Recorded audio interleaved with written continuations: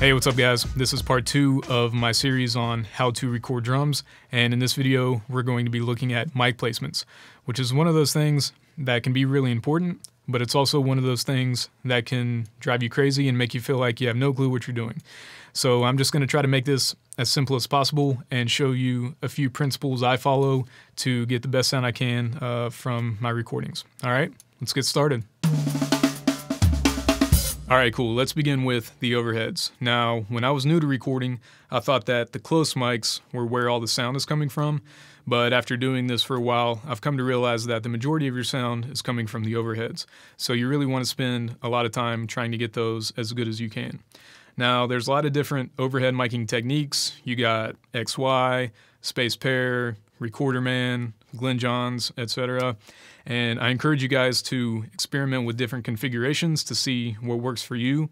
I've personally kind of settled on this space pair configuration, mainly because I like the stereo width that it gives me in the mix, and it also frees up some space behind my kit for other things like cameras and lights and stuff like that. So ergonomically, it just kind of works well within my studio space here. Now, one of the things you have to be careful with when you use a spaced pair is phase cancellation. So what is phase? Whenever you hit a snare drum, for example, the sound from that snare is going to be hitting these two mic capsules at a certain time. Now, if these mics are in phase with each other, whenever you zoom into the waveforms in your DAW, you'll notice that the waveforms should be flowing up and down in unison with each other, which whenever you play that back should give you a big full sound. If they're out of phase with each other, the waveforms will be crashing into each other, canceling out some of the sound, and it'll make it sound very thin and very weak.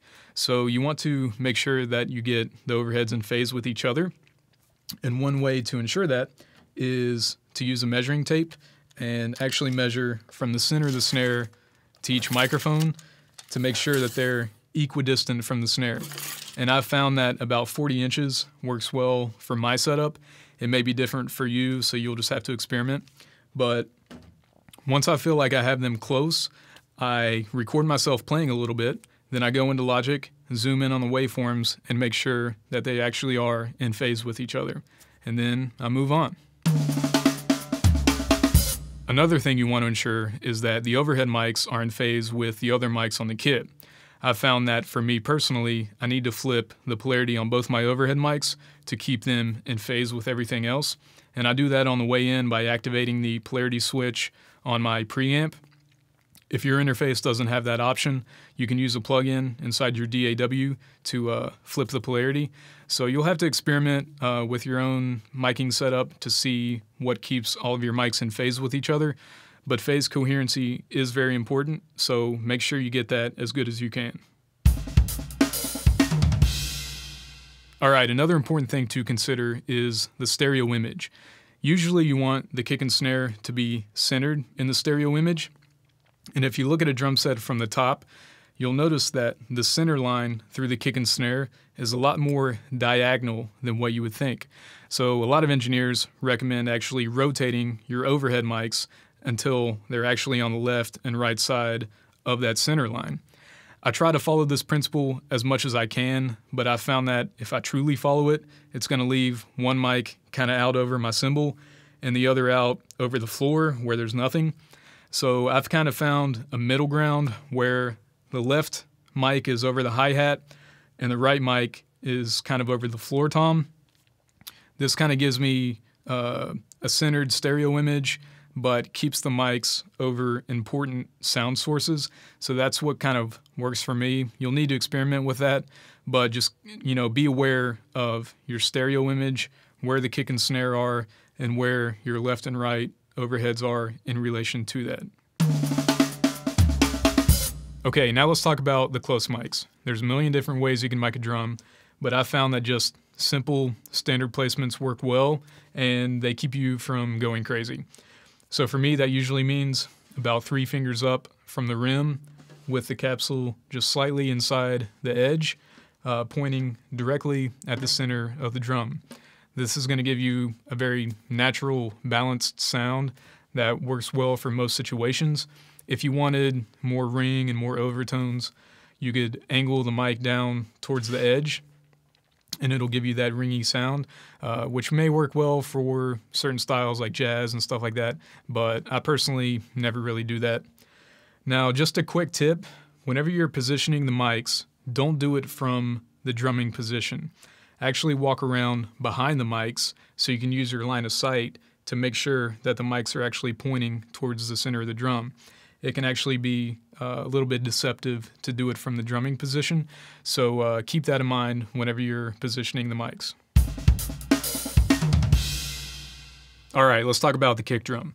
I have a port on the front of my head which allows me to put the mic inside the drum, which is nice because it can give you a variety of sounds that way, but I pretty much just use two different methods. If I want a lot of cut and a lot of attack, I'll put the mic further into the drum, pointing towards the beater. So that'll be good for like rock and metal, stuff like that. If I want a more balanced sound with more low end, I'll pull the mic further back towards the port, but still inside the port a little bit, and that'll give me more of a balanced sound. And I basically just go back and forth between those depending on what I'm playing. You'll also see that I have a condenser microphone here on the outside. I basically just use that for more low-end reinforcement if I feel like I need it.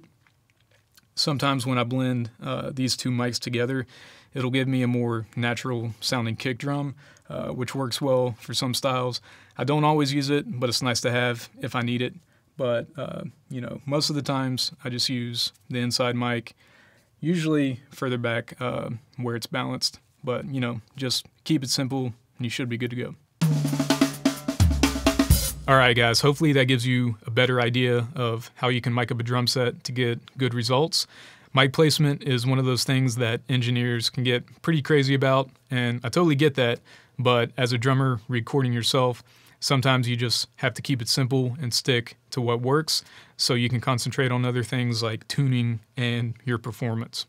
So that's going to do it for part 2. In part 3, we're going to be looking at signal flow. So go ahead and subscribe to the channel, and I'll see you guys in the next video. Take care.